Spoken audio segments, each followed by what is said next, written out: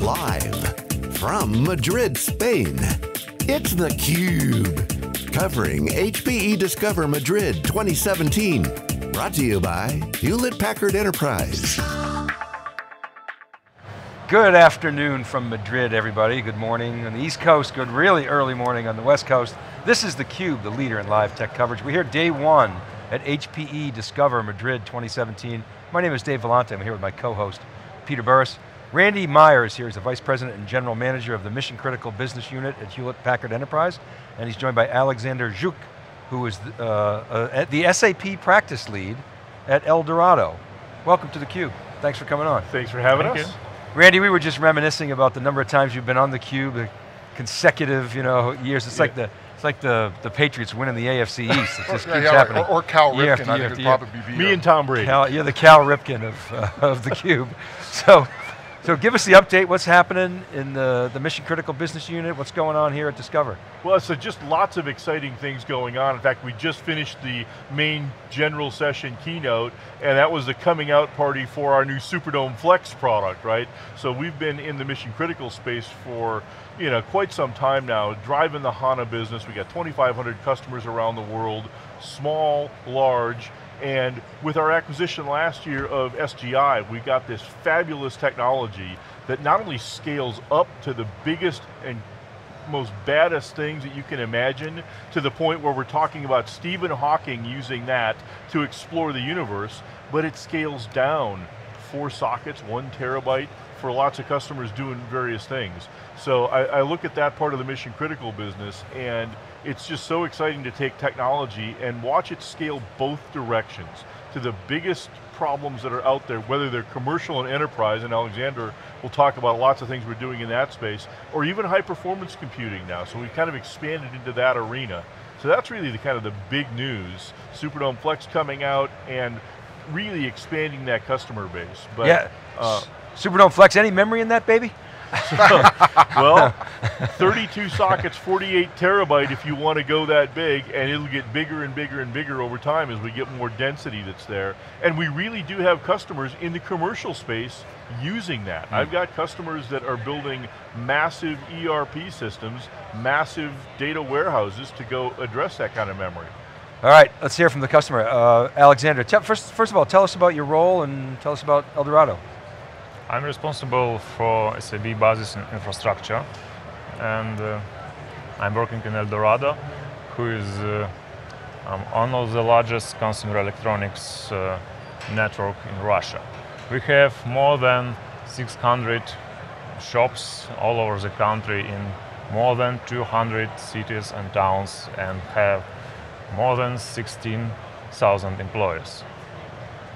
We have more than 50,000 stock keeping units and proceeding over 3.5 million orders via our internet shop annually.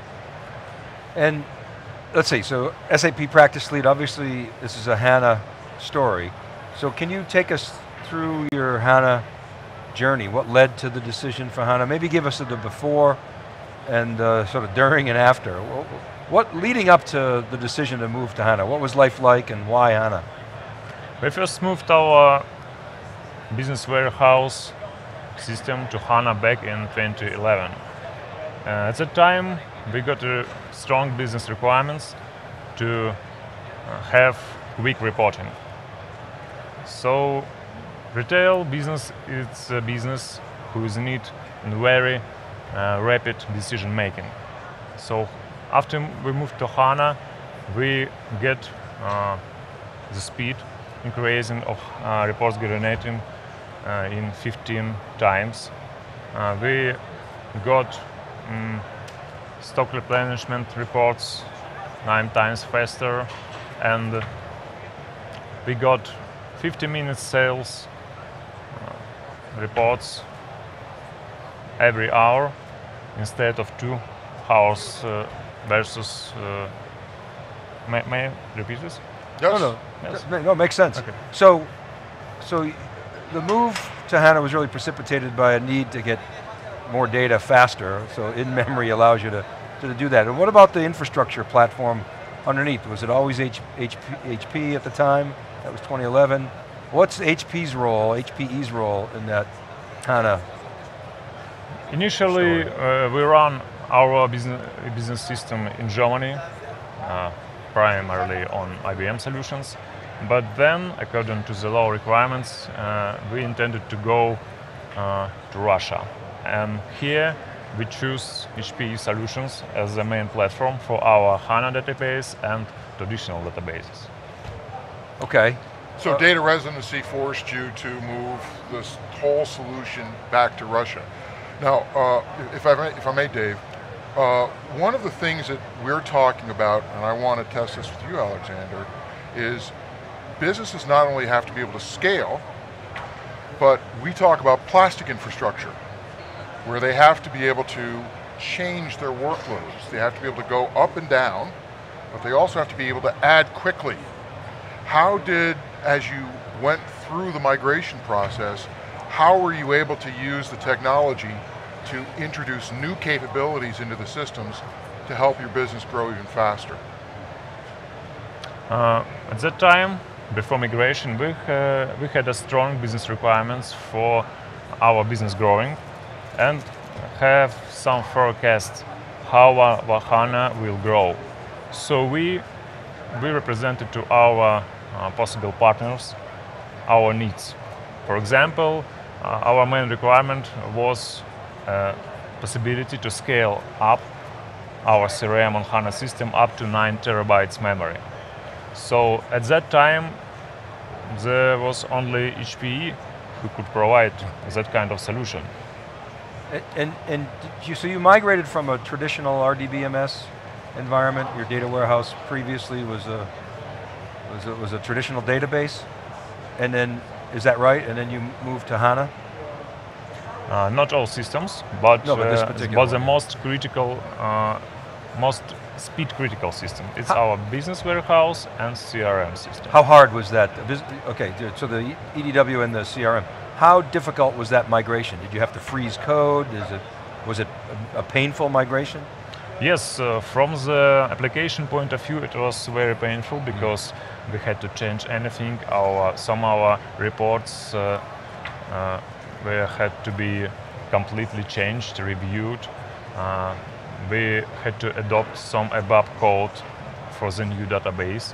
So also we got some HANA level troubles because it was very, very early bird.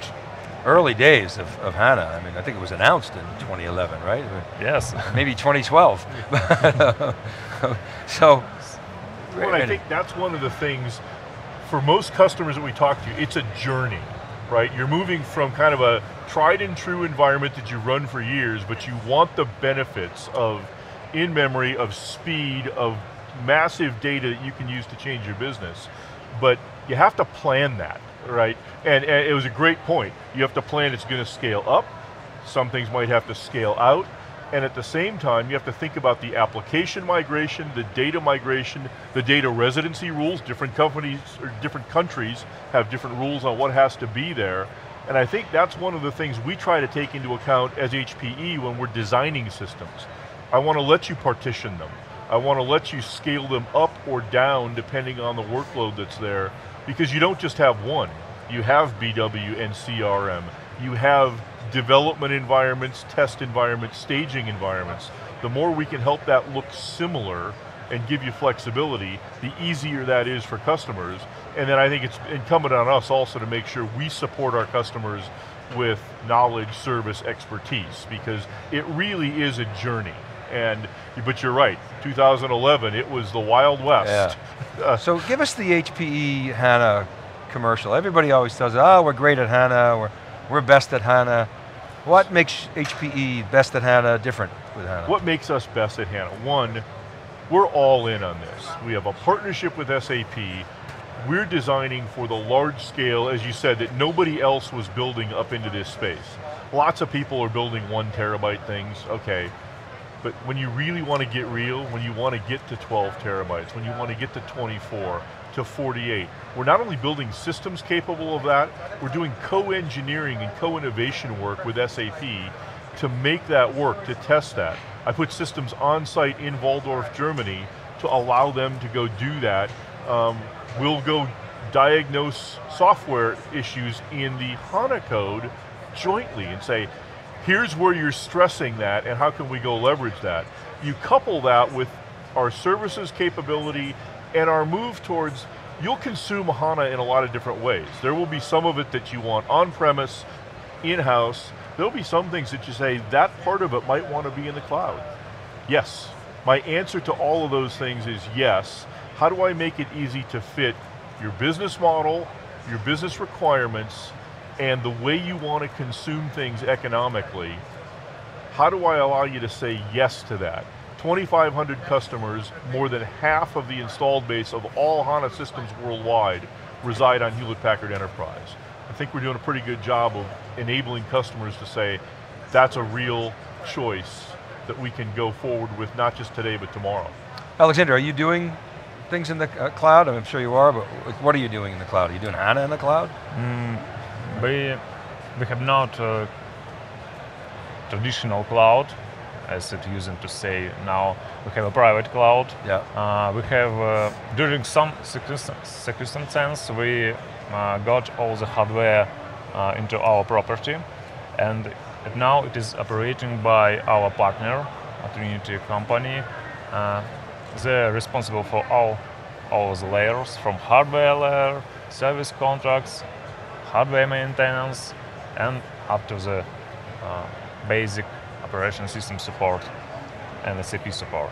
So if you had to do it all over again, what might you do differently? What advice would you give to other customers going down this journey?